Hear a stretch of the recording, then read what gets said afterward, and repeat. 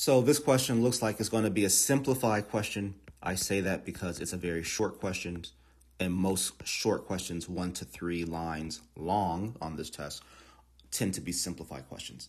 So what do I know? I know that x is equal to 1/2.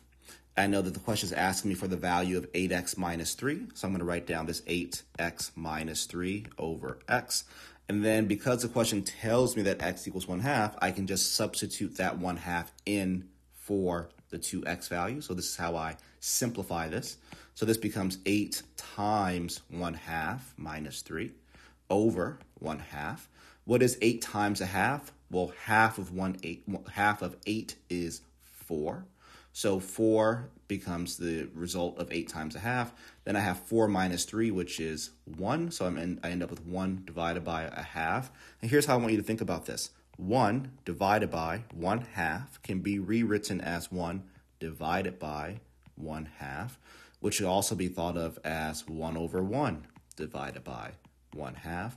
Whenever you're dividing fractions, the fraction symbol switches to a multiplication.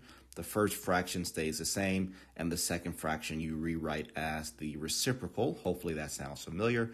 And therefore, 1 over 1 times 2 over 1 is what we get, and that is equal to 2, because 1 times 2 is 2, and 1 times 1 is 1, and 2 over 1 is just 2.